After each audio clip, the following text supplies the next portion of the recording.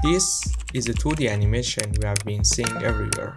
And the best part is, it only takes 2 minutes to make, and you don't even need After Effects, just the CapCut. This is how we can make it.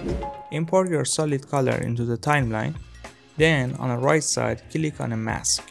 Add a mask and choose a pen tool. Now start to create a fire shape by click and creating the points. Then we need to animate it. For that, click on a transform keyframe. With your arrow key on your keyboard, go 2 frames further. Start to move the points slightly. Then go 2 frames further and do it again. Continue like this to create a 4 or 5 keyframes.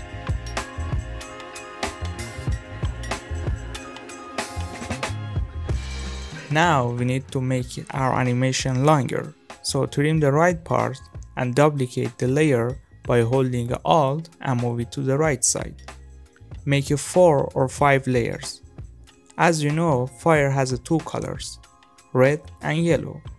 So duplicate one of the layer and replace the yellow color with the red one. Now you need to duplicate them again, like the red layer you did before.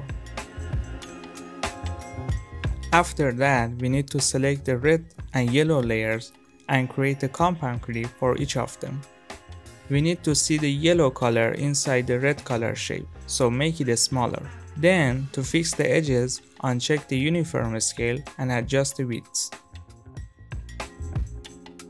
And now we get our fire animation. You can import a green or a blue color for the background and export it, then you can use it for your project. To remove the blue or green color, you need to use a chroma key feature. And you can use this method to create a different icon animation for your project. And if you want to learn more about CapCut animation, you need to watch this video.